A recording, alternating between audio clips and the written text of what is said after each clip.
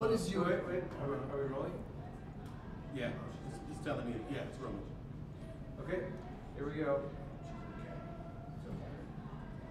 Good morning. Good morning. So, in regarding to this centennial event, what is your story in relationship to the history of the Apaches and the events that we are commemorating? Well, I'd like to say that the Chiricahua Apaches have been through a lot of hard times, but they survived the hard times, you know. I always talk to the people here in Mescalero and I tell them they're good people, they're brave people, they're strong people. And I think that not too many people or the country, the world, isn't aware of what they did, what they stood for. I think a lot of what America celebrates today also belongs to the Chiricahua people. As far as I can see, the Chiricahua people have gone through some of the most tragic times any Indian nation could go through. You know, spending 27 years as prisoners of war. I believe that a lot of the language, a lot of the traditions, the culture was lost. And these are some of the things that I believe this two-day celebration is going to be able to show the world. And I think that it's about time the Chiricahuas were recognized for who and what they are. And that makes me feel good today. It's about time.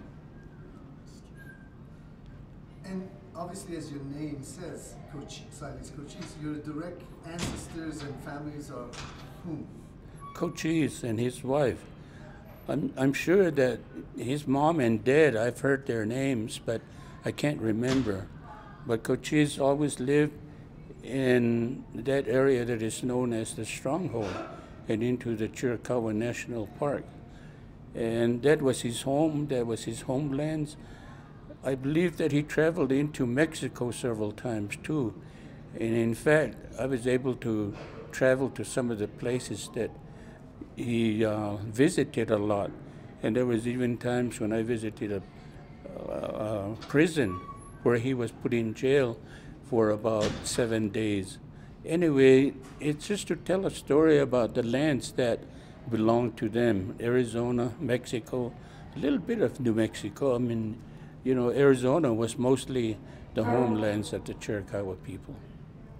And what is the most important thing you want people to know about the events we are commemorating?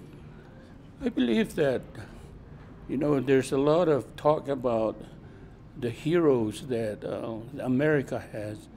Well, the Apache people have heroes too, you know, but it's something that Indian people really don't talk about. I believe that some of the movies that you see today, some of the activities that are put on films, and the documentaries that are coming out, such as this, is beginning to let the people or the world know exactly where the Apaches were and who they are. And I'm proud of that too, because I think the story needs to be told.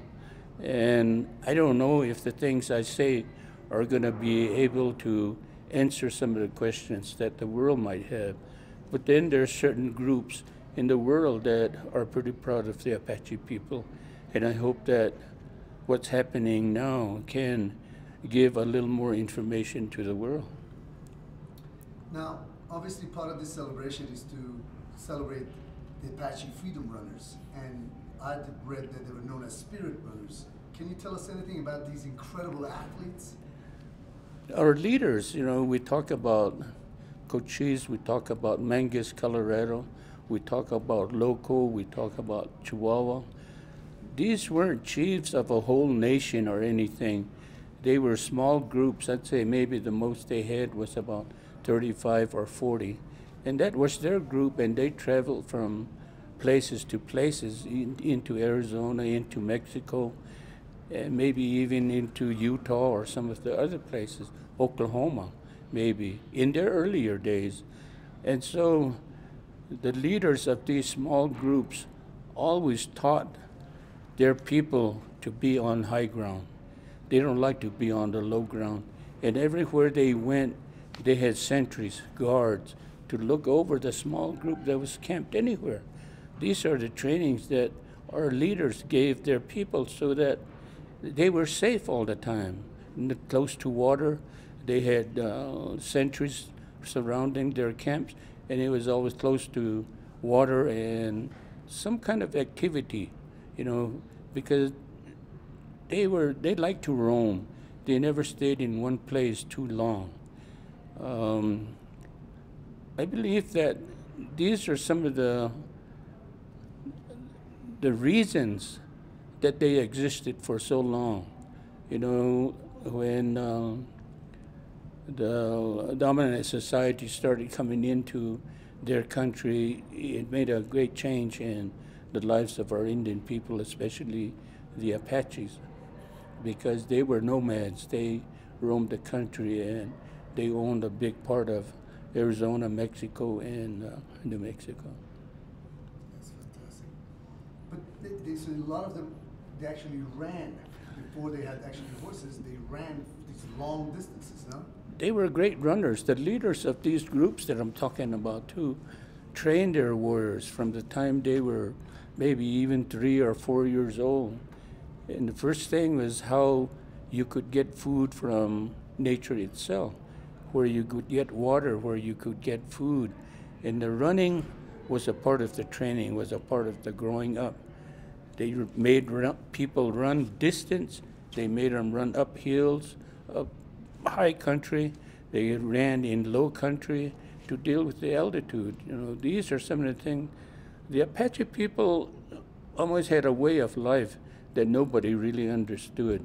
And I believe that was why they're still here on this earth today. The runners are great. My grandfather talked about training young people, putting a drink of water in their mouth and making them run for 6, 7 miles, even 10 miles during the training period. And later on, the distance that they ran just became a little further. And that's why they were always in good physical condition. Lean and mean, it goes with that. What happened to them after they surrendered? Because they were never captured.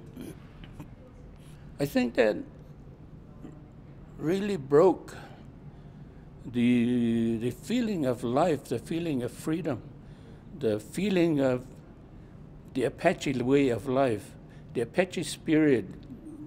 It wasn't taken away. It was still there, but it wasn't as strong as before the dominant society came in. I think the culture began to change, their country began to change, the traditions that they had. These are some of the things that gave strength to the little groups that resided in their part of the country.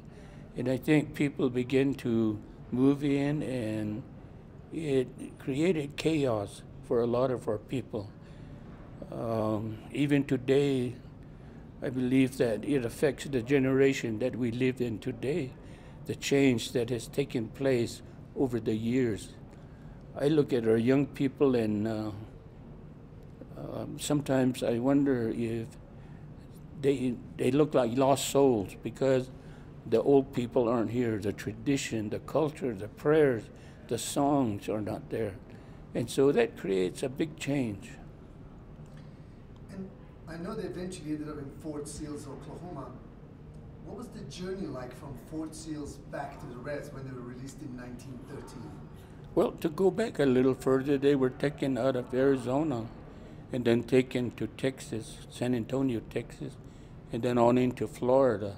A few years there, and then on into Mobile, Alabama. A few years there, and then finally into Fort Sill, Oklahoma.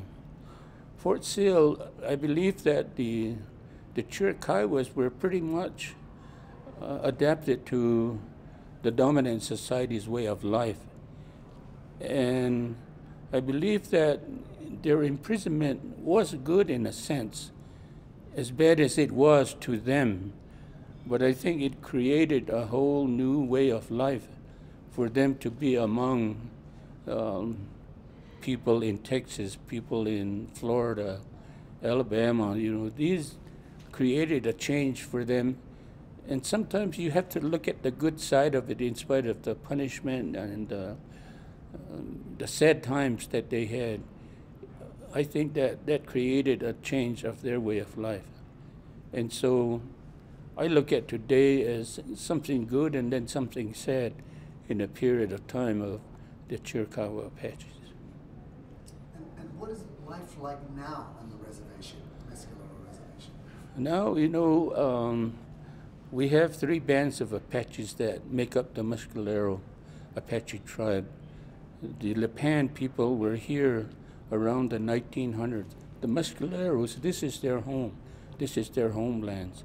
But the Lipan tribe came in from Texas. They were an Apache group too that came in and were invited by the Mescalero Apaches around 1900, 1903. Then later the Chiricahuas came in. And the move was, their last station to be imprisoned was Fort Sill, Oklahoma.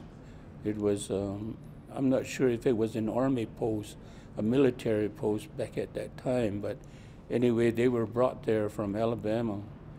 The movements from the different states, the different climates that they were adapted to, I'd say the Apache nation of the Chiricahua people was almost cut in half because of the location, because of the altitudes and the change of the seasons.